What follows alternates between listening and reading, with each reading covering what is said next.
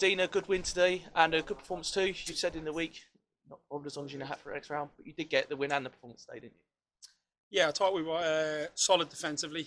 And it was a tricky tie for us really. They're an ambitious club, well managed, and they've got some really good players, lots of ability.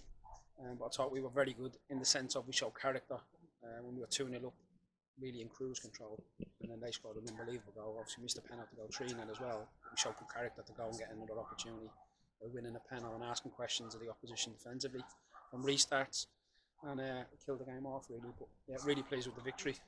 More delighted down into the half of the next round. And start that second half, we rode some pressure really well from them, didn't they? They come out very strong. Yeah, we expected that. A good side. I don't think they've lost many games by 2 goals as well. If you actually look at their games, and they haven't lost many games, so a good side. I know they've lost some of their key players, and they only had 4 subs tonight, but they've still got a lot of ability and they're well managed. And you managed to get 90 minutes out of Josh Meekins today as well. He's very solid at the back, but also 1-2 penalties up the other end as well. Yeah, completes his runs. Josh is a very professional player. A lot of experience. It's probably what we were crying out for over the last few weeks, and we're delighted to have him. He had a really good debut. And it's Darlington in the next round away. Draw's been kind with us with a nice long trip.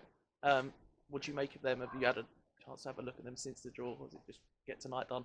I haven't even looked at it. I didn't even know really to look after the ground today.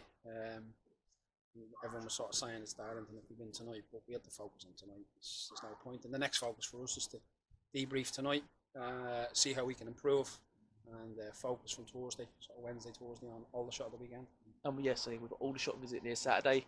Very experienced seasoned team at this level. What do you expect from them? They're going to be a tough game. There's no easy games in the division. Like tonight was a tough game. Really Gloucester aspired to be in our league, so there's no doubt they're going to go close this year in a very demanding position. But Aldershot are a good side, well managed again, well coached, some good players. It'll be a tough test.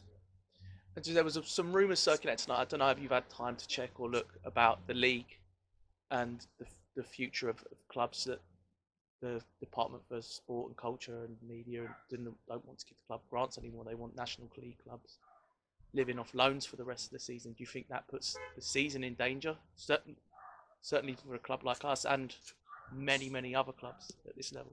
It's all rumours at the moment. Yeah, well, you've just mentioned it's the first I've heard of it. Really, it's not in my jurisdiction and kind of things. That's for boards and chairmen and people that do all the paperwork. That's for them guys. But we can only focus on one game at a time, one training session at a time, and that's how we continue to work.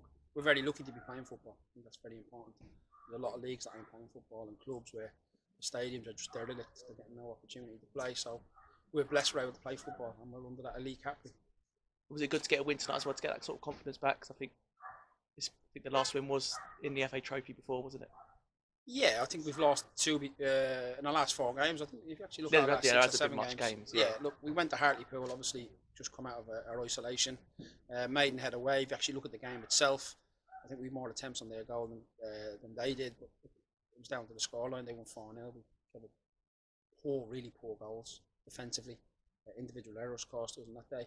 So look, it's such a tough division. If you look, I think we won 6, drew 3, and lost 7. Is that right? So it's a mishmash of a season really for us so far. But we want to keep improving. Players are giving everything, showing the character togetherness, and we've got some good ability within the group as well. We've got a couple of niggles tonight. Mo's a little bit tired, a little bit leggy. He was in work all day today. Alex Dyer, obviously, he had COVID, so he was a little bit tired as the game went on, and then he picked up a knock on his ankle, sort of his shin area. So we'll see how that is. So we just got to focus on one game at a time. That's all we can do.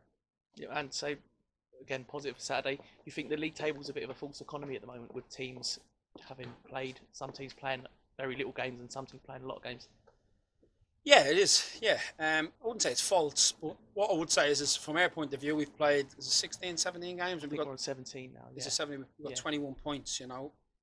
Realistically, we would have liked a few more points. I think our performances have deserved, but the level's relentless. It's ruthless. So we just got to make sure that we're focused on everything we do. And, what we want to do is get to 50 points as quick as possible, and then see what kind of impact we can really make on the division over 44 games.